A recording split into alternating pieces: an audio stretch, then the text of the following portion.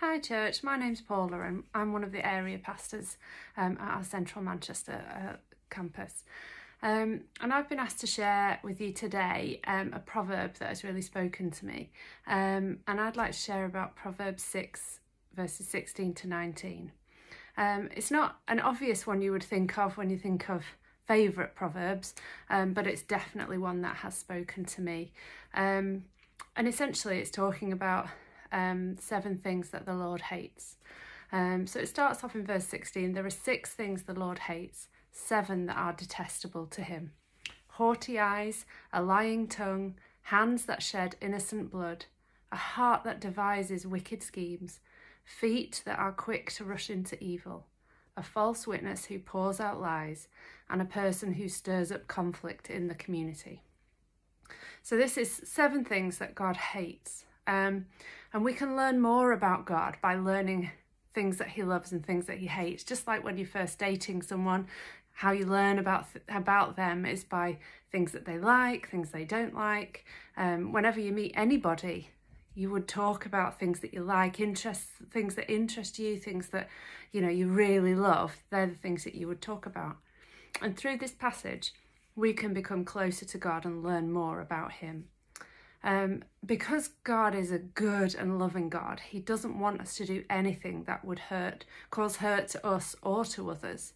And also because I'm a Christian and I have a relationship with Jesus, I don't want to do anything that is going to bring him, that isn't going to bring him pleasure and that is not according to his will.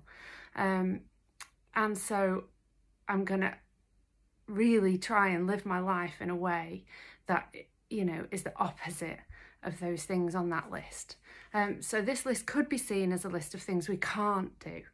However, if we use this passage as a way of reflecting on our own hearts, and really we can examine how we live our lives and whether we're living in a way that brings displeasure to him or pleasure. And I certainly know that this has challenged me. But we can also turn this passage around and look at the opposites. If God hates these 7 things, then he certainly loves the opposite of them. So a humble heart, an honest tongue, hands that help the innocent and helpless, a heart that plans great things, feet that run to do good, a true witness, and one who builds peace and unity. So church, let's ask God to refine us and help us become more like Jesus as we focus on living lives that are pleasing to him. And the fruit of living this way is that we will also become a blessing to others as we bring more peace and more unity, and as we put these things into action in our lives. So church, let's pray and just ask God to kind of really bring alive this passage to us this week. Yeah, Jesus, we thank you that you love us. We thank you that you've revealed something of yourself in this passage to us. And Lord, I just pray that you would help us to be refined and to grow in you through this passage.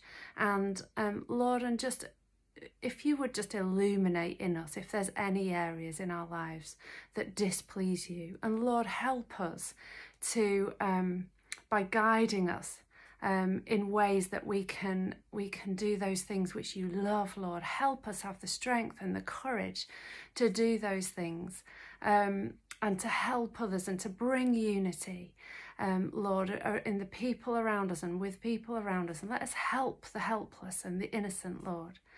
And Lord, I just ask that as we go about our week, that you would, and about our day, that you would really just be with us, that you would pour out your Holy Spirit on us right now.